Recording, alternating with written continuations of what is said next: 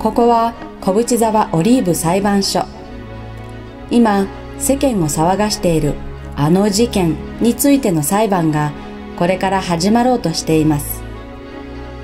この裁判は裁判員制度に基づいて行われます。裁判員とは一般市民から選ばれた6人の人が裁判官とともに被告の有罪・無罪を判断する仕組みです。さあ、どのような議論が展開されるのでしょうか。それでは開廷します。被告人はご起立ください。名前は何と言いますか？私は山田太郎と言います。あなたは詐欺及び殺人の罪で起訴されています。これからこの事件の審理を行います。それでは検察官から陳述を始めてください。はい。裁判長および裁判員の皆様、被告山田太郎は大学病院に勤務する医者でありますが、人命を救うどころか逆にそれを奪い、多くの人間の人生を狂わせてきた極めて危険な人物なのです。彼の主張を要約するとこうです。人類は今 SIN ウイルスという危険な病原体に侵されており、滅亡の危機に瀕している。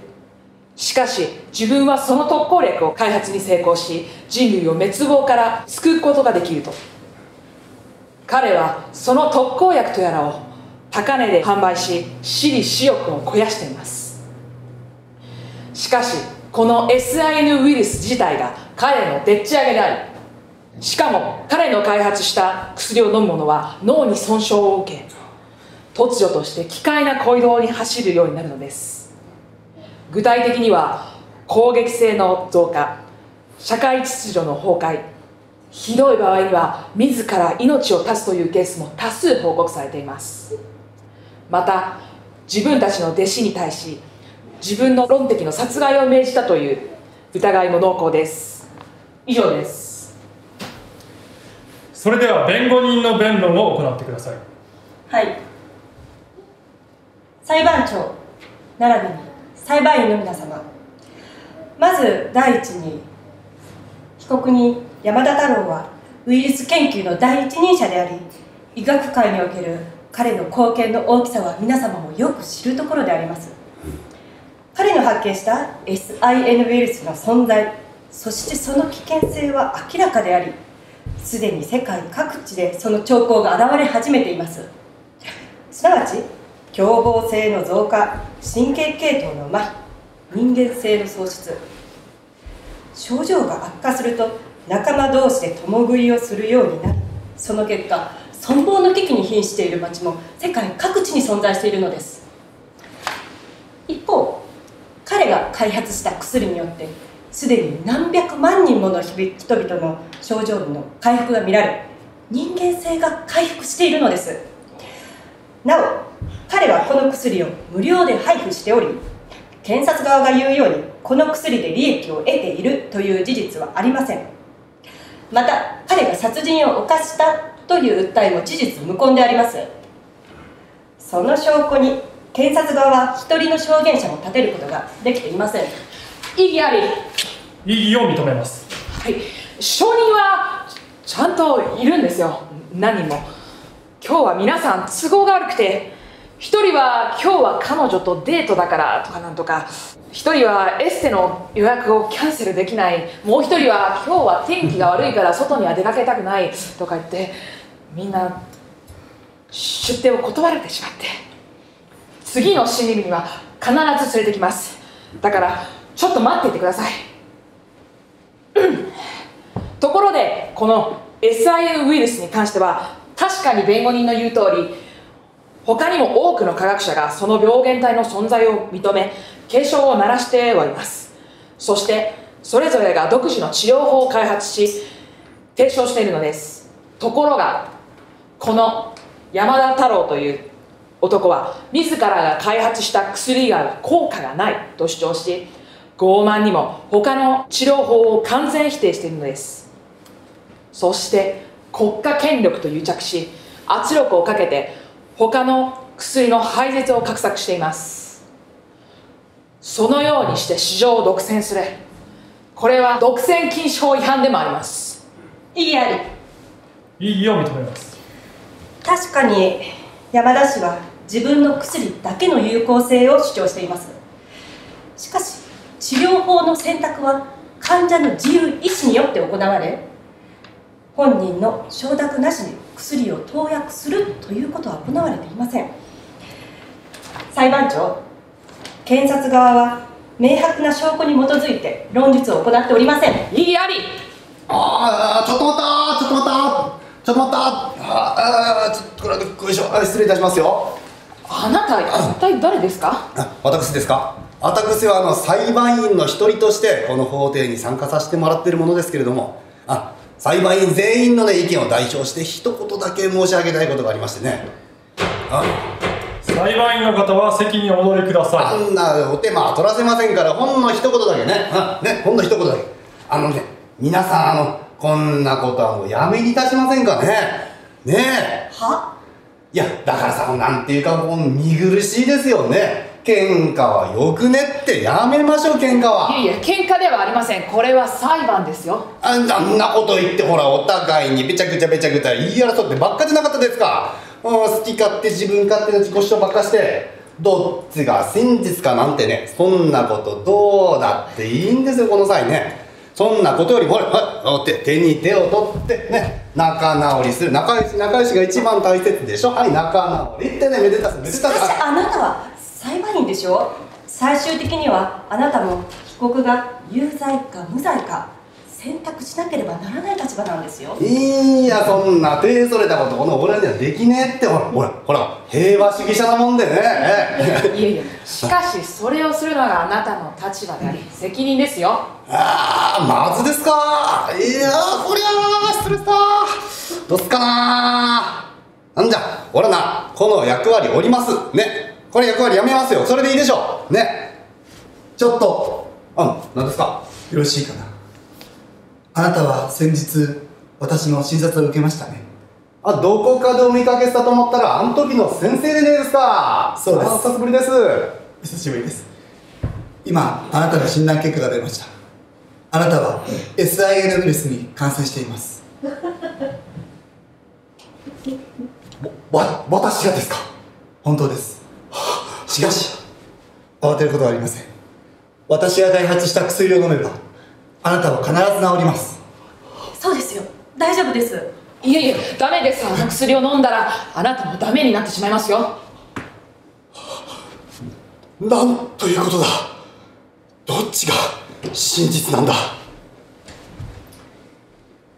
お気づきのようですね。裁判長、たとえあなたが裁判員の役割を降りたとしても、あなたはこの選択から逃れることはできない。あなたは彼が言っていることが真実なのか嘘なのか、彼が有罪なのか無罪なのか、やはり選択しなければならないのです。私がもし彼が言っていることがどうでもいいこととして無視するならば、それ自体があなたの選択になるということです。つまり選択をしない道はない。選択をしなければそれがそのまま選択になると、そういうことですね。そういうことです。わかりました。それでは再び審理を続けてもらえますか。今となっては私も真実を知りたい。わかりました。それでは審理を続けましょう。では皆様お座りください。すいません、あと一言だけよろしいですか。裁判長、あんたこの頭カツラでねえか。異議あり。ありがとうございます。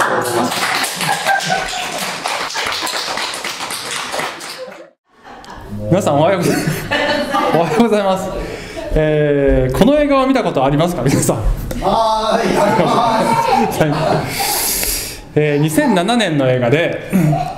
ね、ウィル・スミスという人が主演している映画ですね。これはですね、怖い映画ですね。これはある一つのウイルスが、人類の 90% を殺してしまうという話です。90%、死ぬんですね。そして、人類残った 10% もほとんどの人がこのウイルスによって、狂犬病にかかった犬のように凶暴な怪物になってしまうというね、話なんですね。そして、しかしながらごく稀に、本当に免疫を持っている人がいて、この人が、ただ一人ニューヨークではただ一人、免疫を持っていて正常な状態で生き残るというね、そういう話なんですね。でこの人はね、科学者でもあるんですね。そして、この人が残っている人類を救うための薬を開発するために一人で戦うっていう話なんです。じゃあね、そのウイルスってそもそもどこから来たかっていうと、そのヒントがこの映画の冒頭にあるんですけども、一人の女科学者が出てくるんですね。でまだ世の中が正常だった時に、この女科学者がテレビのインタビューに答えていて、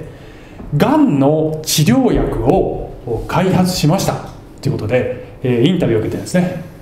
で1万人以上の人に投与したら1人残らずがんが治りましたということで、ついに人類はがんを克服したのですね。そうですということでね、この人脚光を浴びてるんですね。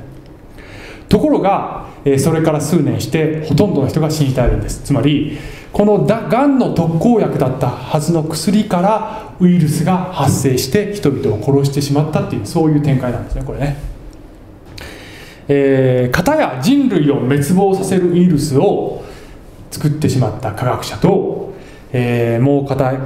方はその滅亡から人々を救うための薬を作ろうとしているこの科学者、この2人が対比されてるんですね。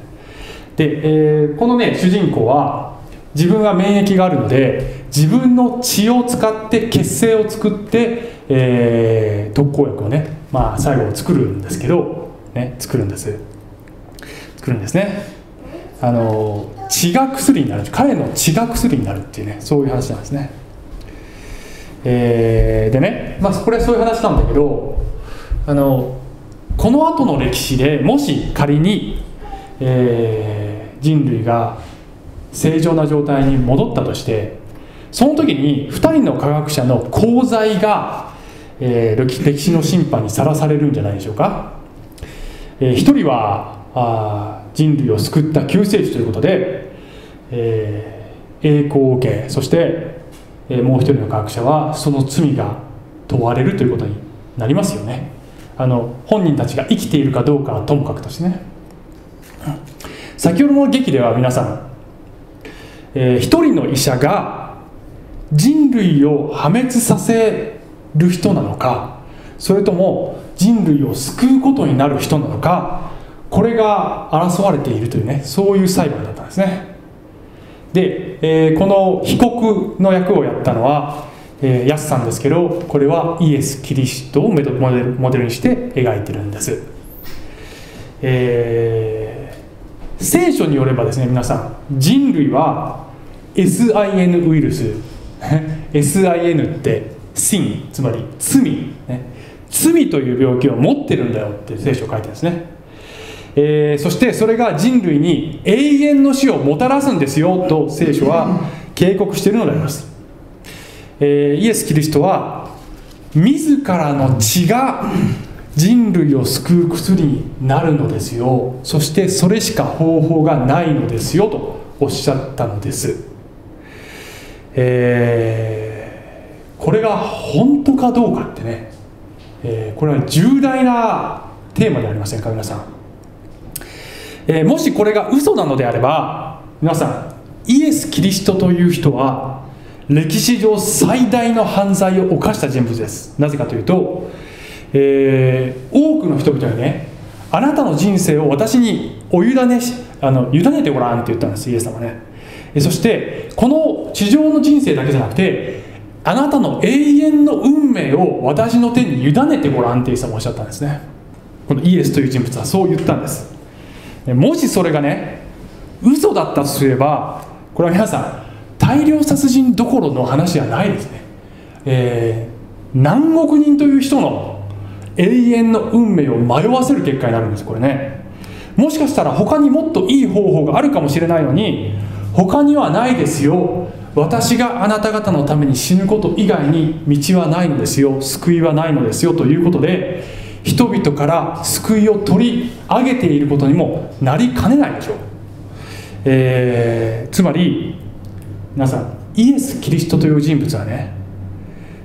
救世主か犯罪者か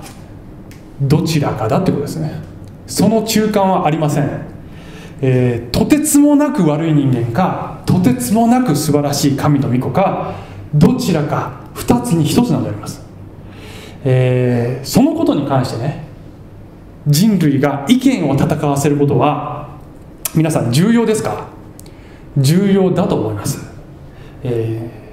それとも重要かどうでもいいか、もちろん重要です。しかしながら皆さんね、現代のね世の中の風潮はそれよりも平和を保つことの方が重要だって考える人がたくさんいるんですね。自分が信じているものだけが真実なんていう、そういうことを自己主張するキリスト教のような宗教があるから世の中の平和が壊れるのだというね、そういうふうに考える人がすごく多いんですね。これね、自分のとこだけが真実だなんて言ったら、それは傲慢な宗教だ、宗教は互いを認め合うべきだというふうにね言う人がいっぱいいますけれども、ナンセンスであります。はっきり言いまして、これはナンセンスです。それはまるでね、先ほどの劇で、裁判員が出てきてね、いやー喧嘩やめましょうって、ね、いいじゃないですか、どちらでも真実がどちらでもいいじゃないですか、仲良くする方が大切じゃないですかと言って的外れな仲裁を、してきたこの裁判員のような、そういう姿じゃないでしょうか。皆さん誤解を恐れずに言いますけれども、時にね平和というものよりも大切なものがあるんですね。私たち平和を保つことが一番大切だと思いがちなんですが、それよりも時に大切なものがあるんです。それは何かというと真実であります。真実です。もちろん私たちの生活の中ではね、もうどっちでもいいよっていうことありますよ、ね、どっちが本当でもそれより仲良くすることが大切っていう、そういうことももちろんあります。ちっちゃい出来事では、例えばうちで物がなくなってね、夫婦同士が あなたがなくしたんでしょうって、ね、どっちでもいいじゃない、もう仲良くする方が大切だよって、そういうことも、ね、あるじゃないですか。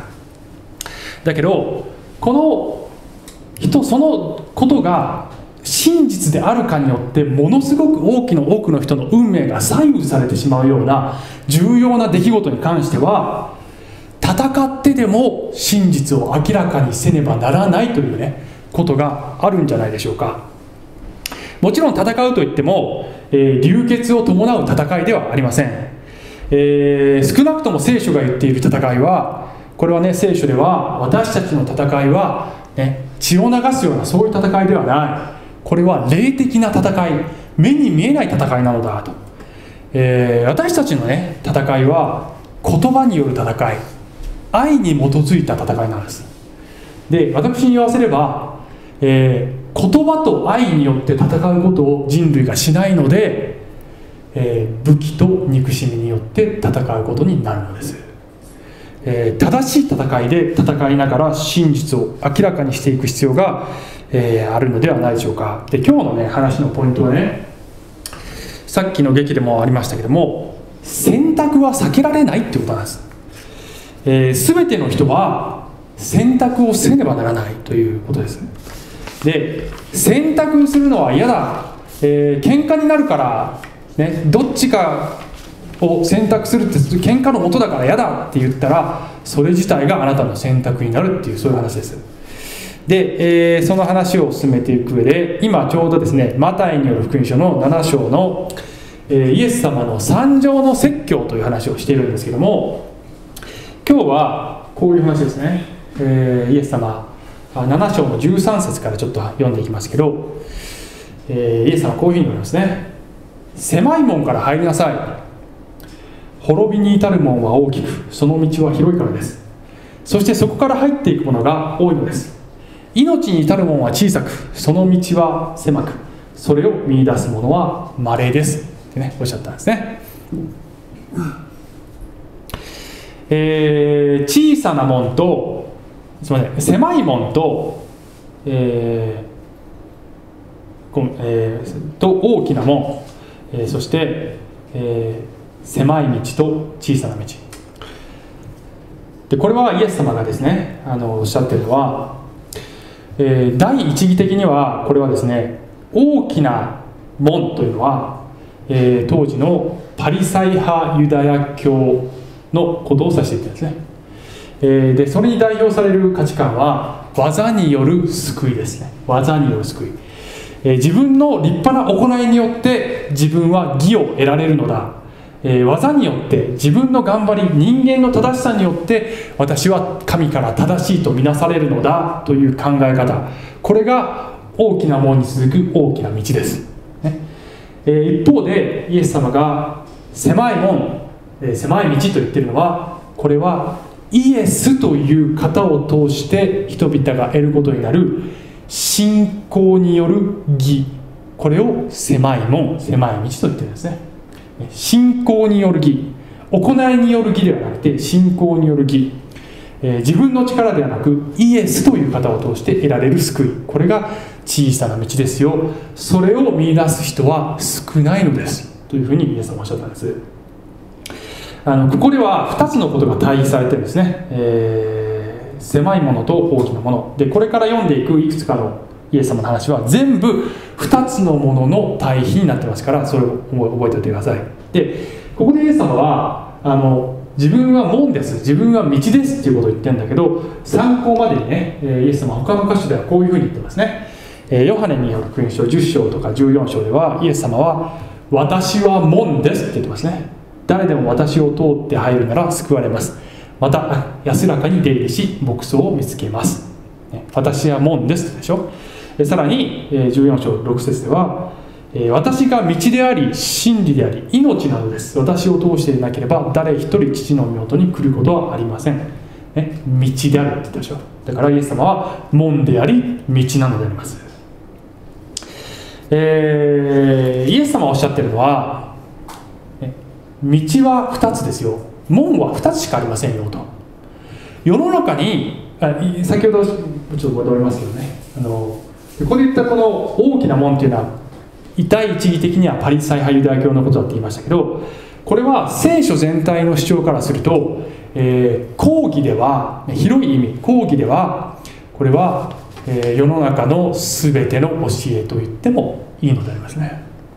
イエス様が言っていること、聖書が全体を通して主張していることは、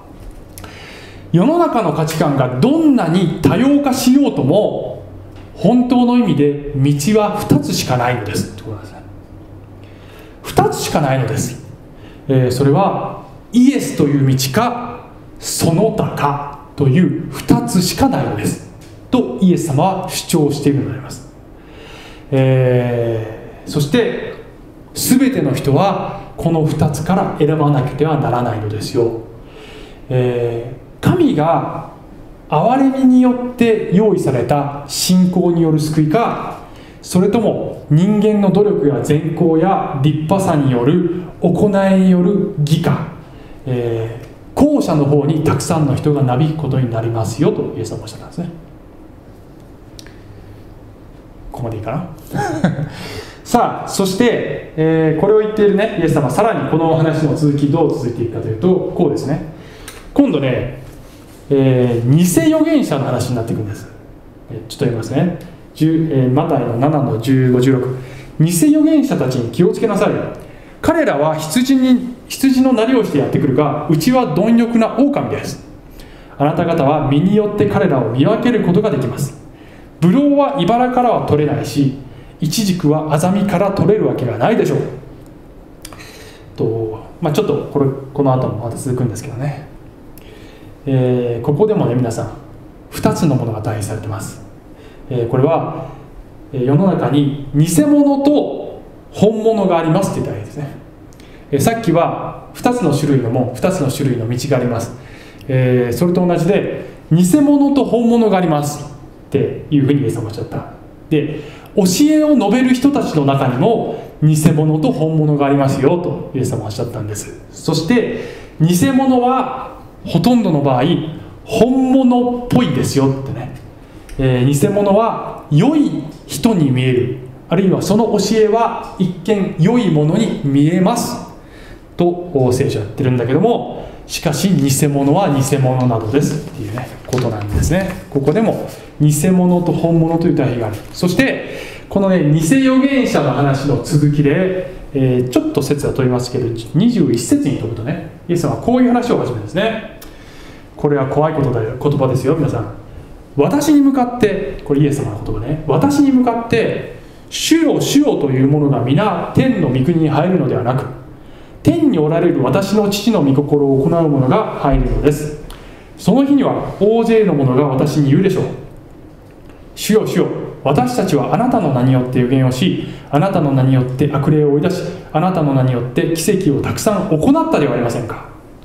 しかしその時私は彼らにこう宣告します。私はあなた方を全然知らない。不法なす者ども、私から離れて行け。イエス様はイエス様を主と呼んでいる人が中には知らないって言われる人いますかねって、どういうことですかこれね。でね、これを間違って解釈する人はね、こう解釈します。御心を行う者が入るのですって書いてあるから、これはやっぱりね、良い行いが必要なんだ天国に行くにはって、信仰だけじゃ足りないんだな、行いも必要なんだなっていうふうに読む人いるんだけど、それはそういうことじゃないんだね。これは先ほどの偽預言者の話の続きで出てくるんです。つまりね、御心を行うということは、これはここで言ってる天国に入る御心を行う人たちっていうのは、これはどういうことかというと、天の父なる神の御心通りイエスという神の御子を信じる信仰を選択するということをここで言ってる。ここでは御心を行うっていうふうに表現されてるんです。信って言ってるんですね、はい、一方で、主よ主よって呼びながらね天国に入れない人たちは、聖書に基づいた信仰による義を得ていない人たちなんです、皆さんどれほど多くの世の中の宗教がねイエス・キリストという方をその教えの中に取り込んでいるか皆さんご存知ですか。たくさんの新興宗教やカルト的な宗教が、その教えの中にイエスの教えを取り込んだり、あるいはイエス・キリストとはどういう人物だったのかということを教えの中に取り込むんです。神の子としては取り込みません。偉大な預言者だったとか、立派な、ね、教師だったとか、いうふうにイエス・キリストに、イエス・キリストのことを教えの中にね上手に自分たちの都合の良いイエス像を作って、教えの中にイエス・キリストをね取り込むんです。上手にイエス・キリストを料理してね、取り込むんですね。新興宗教だけじゃないイスラム教だってそうですよ、イ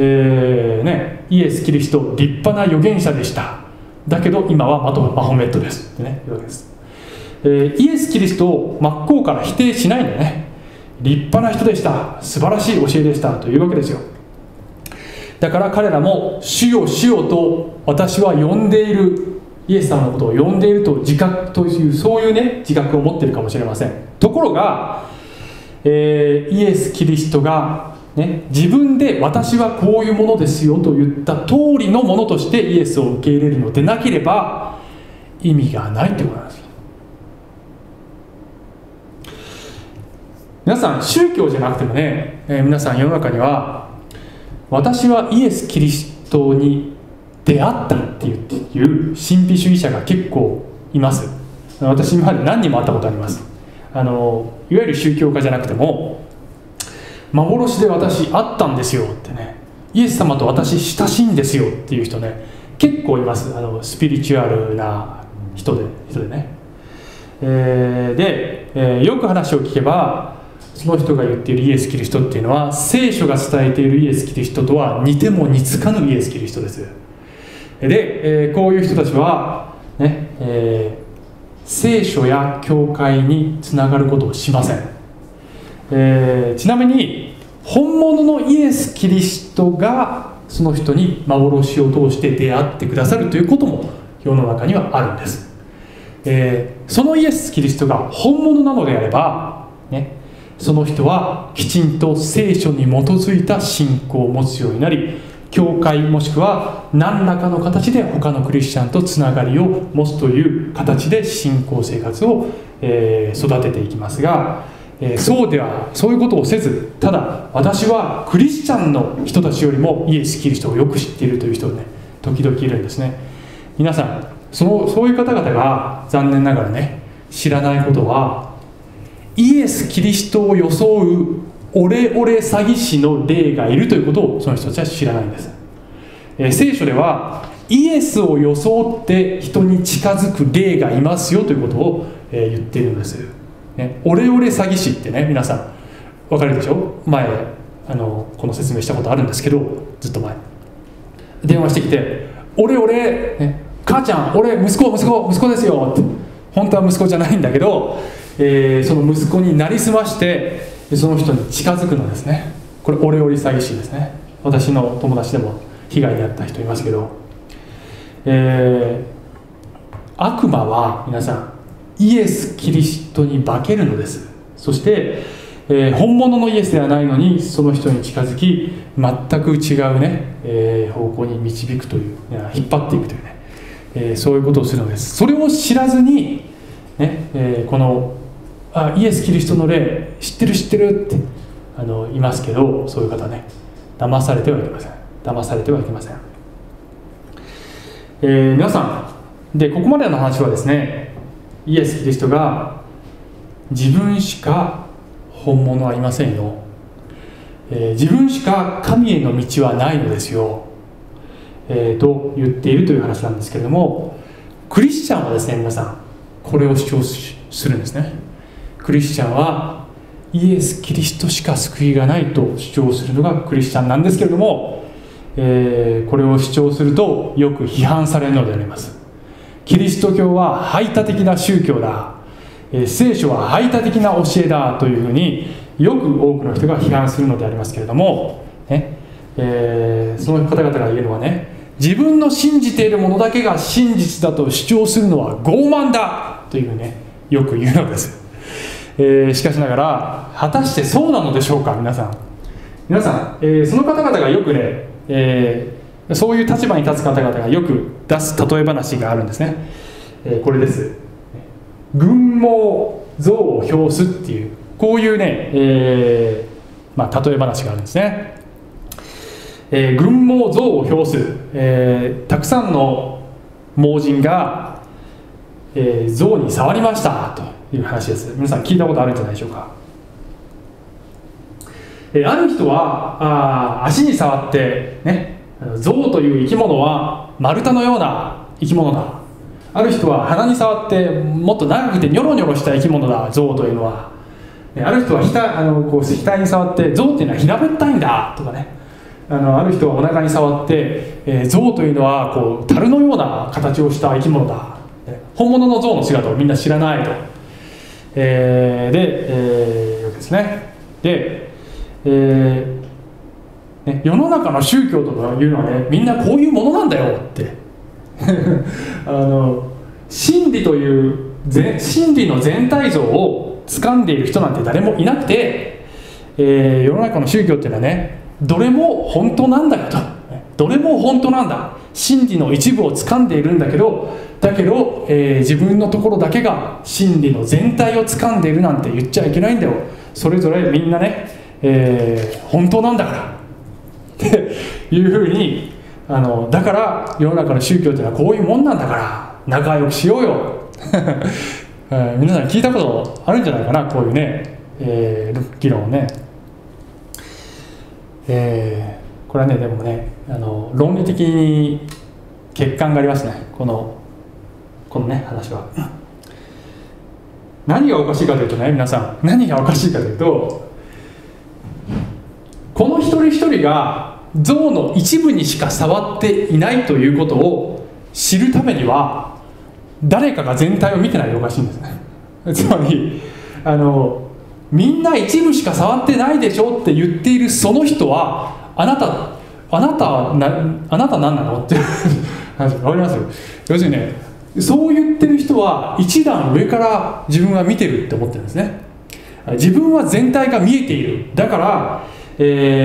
んな合ってるけどみんな間違ってるんだよっていう、そういう立場にその人は自分を置いてるってことなんです。で、一つの宗教がね、真理の全体を掴んでいると主張するのは傲慢だと、もしあなたが言うならば、もしその基準をあなた自身に当てはめるならば、実はあなたが一番傲慢だっていう話なんですね。わかるかなっていうことになっちゃうんだよ、理屈では。聖書ではね、イエス様はね、ある盲人をお癒しになった時に、その盲人がね、やっと私は見えるようになりましたって、その通りなんだよね、見えるようになりましたって。ところがパリサイ派の人たちに対してはね、イエス様はこうおっしゃったんです。パリサイ派の人たちは、自分たちが見えると思っているところに罪があります。自分たちは見えると思っているところに罪がありますと。本当は見えていないのに、自分の力で真理を悟れていると思っているならば、それが罪ですよというふうにイエス様はおっしゃったんです。それは先ほどの劇の中の裁判員のような立場で、裁判員の役の人ね、いやいやみんな仲良くしようよって、喧嘩なんかしちゃいけないよ、真実なんかどちらでもいいじゃない、ところがそう言っている本人が実は一番傲慢なんじゃないでしょうか、その基準で言えばね。残念ながら世の中には気づかずにそういう立場に立っている人がたくさんいます。だけど本当はそれが一番傲慢なんです。しかしあなたはもしかしたらこのように反論するかもしれません。いや私は自分が見えてるとは言わないけれども、ただ可能性として論じているだけですと、ね、哲学的な可能性として、真理っていうのは大きくてね、みんなが悟れないものなんだっていう可能性があるんじゃないでしょうかって、そういう可能性を論じているだけですってね、言うかもしれませんね。みんなついてこれてるけど大丈夫かなみんな頭の体操的なところあるけど、頑張ってついていってくださいね。いやそういう可能性を論じてるだけです、別に傲慢になってません。確かにね、哲学的な議論としては可能性として論じることはできると思いますね。しかしながら可能性を論じるのであれば、もう一つの可能性も論じなきゃいけないですね。そのもう一つの可能性とは何かというと、もしかしたら神という方がご自身を掲示しておられるかもしれないという可能性です。神が真理の全体像を人間にきちんと掲示しておられるかもしれないではないかという、そういう可能性を無視していることが多いんですね、そういう立場の方々は。聖書によれば聖書がそれだって言うんですね。聖書がそれだってことです。先ほどの裁判員の人との違いは何かというとね、その場合は聖書の場合何かというと、神が教え導いてくださったので私は真理を捉えることができましたという姿勢を持つ、これがクリスチャンだということです。わかるかな。誰一人自分の力で真理を悟ることができませんと、それはできませんというのが聖書の主張です。人間が見えない世界の真理を知ることができるのは、神がまず啓示を通してご自身のことを教えてくださるということだけ、そしてその啓示に対して私たちの目を開いてくださって、初めて人はクリスチャンになれるのだということです。ですからクリスチャンは他の人よりも自分の方が上だというふうに主張しているわけではないのです。ただ自分は真実を知ることができたのは神様のおかげですという謙遜な態度を保つことができる。これが、先ほどのね裁判員との違いですね。さてさらにもう一つね、この例え話の欠点を言えば、決定的な欠点を言えば、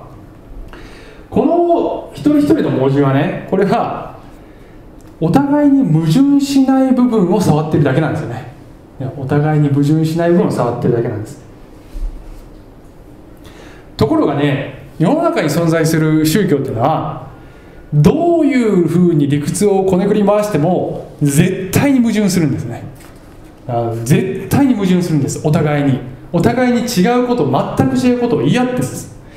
聖書は神は唯一であり、そして偶像を礼拝すること、人間が手で刻んだものを礼拝すること、世の中の自然とかね、被造物を礼拝することは人間の大きな罪ですというふうに言っているんだけど、別の宗教ではそれこそが信心だというふうに捉えるわけです。どういうふうに捉えてもこれは大きな矛盾です。聖書はイエス・キリストが神が人となって来られた唯一の救いですというけれども、他の宗教ではイエス・キリストは、人間である、あるいはイエス・キリストは救いの方法かもしれないけどたくさんの中の一つですって言ったりする。ここにも決定的な矛盾があります。矛盾する者同士をくっつけてそれぞれ全部を一つの神に通じるのだというのは、これは議論が乱暴すぎます。不可能です、そういうことは。ですから、お互いに矛盾するものをくっつけ合うことを、してはなりません。で、日本人はよくそれをしてしまうのですね。全部尊いんだ、全部平等なんだ、全部一つの神から出てるんだ、成り立ちません、こういう議論は絶対に。ですから、皆さん話を元に戻すと、イエス・キリストという方は犯罪者か神のご救い主かどちらかなんです。中間はないのであります。そして全ての人が選ばなくてはならないのです。なぜかというと、全ての人が聖書によればね、あなたは SINS ウイルスに感染していますと診断されているからです。そう診断されている以上、その声を無視するのか、それともそれを信じ特効薬を受け入れるのか、どちらかしかないのでありますね。イエスが言っている通り、道はたくさんはないのです。道は2つしかないのです。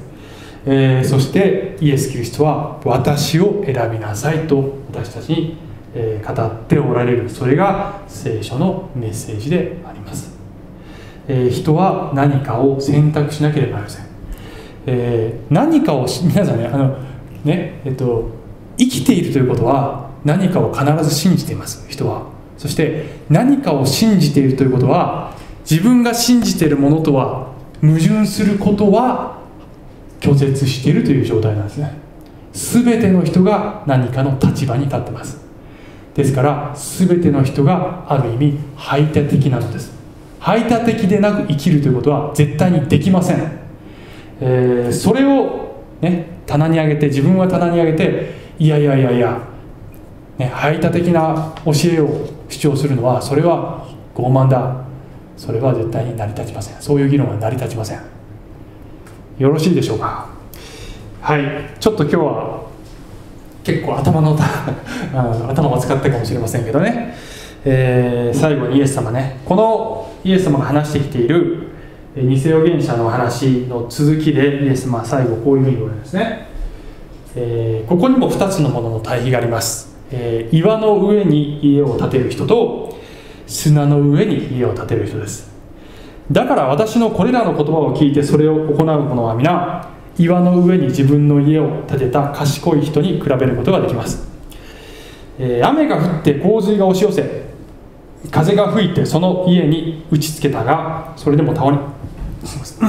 それでも倒れませんでした。岩の上に建てられていたからです。また私のこれらの言葉を聞いてそれを行わない者は皆砂の上に自分の家を建てた愚かな人に比べることができます。雨が降って洪水が押し寄せ、